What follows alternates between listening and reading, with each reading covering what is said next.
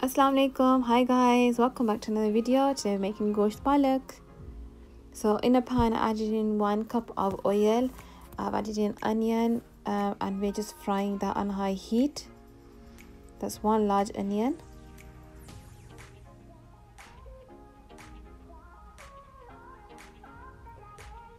To the onion we're going to add in 1 tablespoon of garlic paste and half a tablespoon of ginger paste, and fry these all together on high heat until it's like a nice golden color. You don't want it to go too dark. So once it's at this stage, we're going to add in our meat. So I've got 500 grams of mutton meat here, washed, cleaned, and pop it in. There's no water here at all, just the onions, the oil, garlic and ginger. Fry this all together on high heat. And we're going to fry the meat on high heat until it turns into a white color. So as you can see, the meat has changed color here.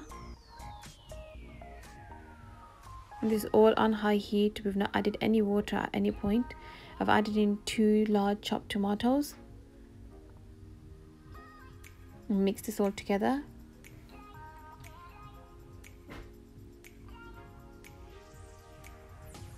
And keep frying this and keep stirring. So after a few minutes, you can see that the tomatoes have melted and the whole curry's changed color. At this point, I'm adding in 1 tablespoon of salt. You can change this according to your taste. 1 heaped tablespoon of basar, which is mixed spices. And give this a really good mix.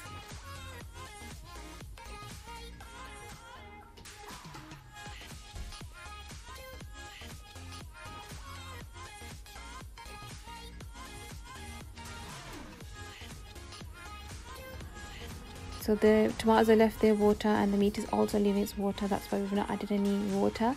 I've added in 1 teaspoon of paprika powder here as well.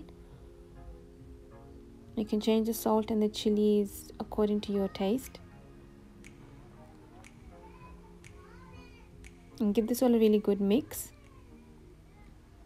So it's been frying and cooking for a while now. The tomatoes have fully cooked. I've added in 3 tablespoons, heaped tablespoons of fenugreek leaves or kasuri methi. And again, mix this really well.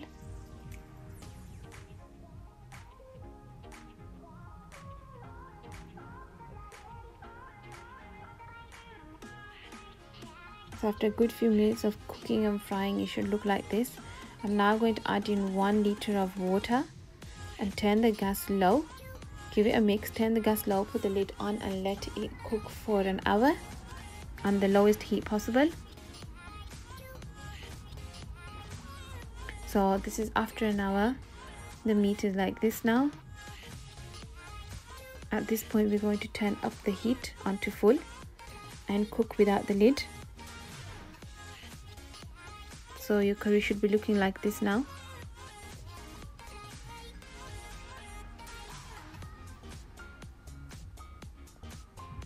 So some of the water has now evaporated. And we're going to add in 300 grams of spinach.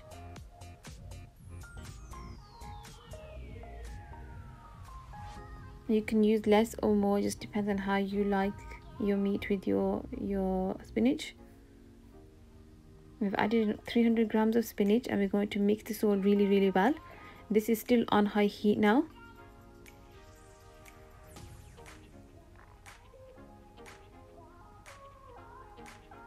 Spinach cooks really fast, so it's not something that you're going to put in the pan and leave. You'll have to stay there and watch it cook.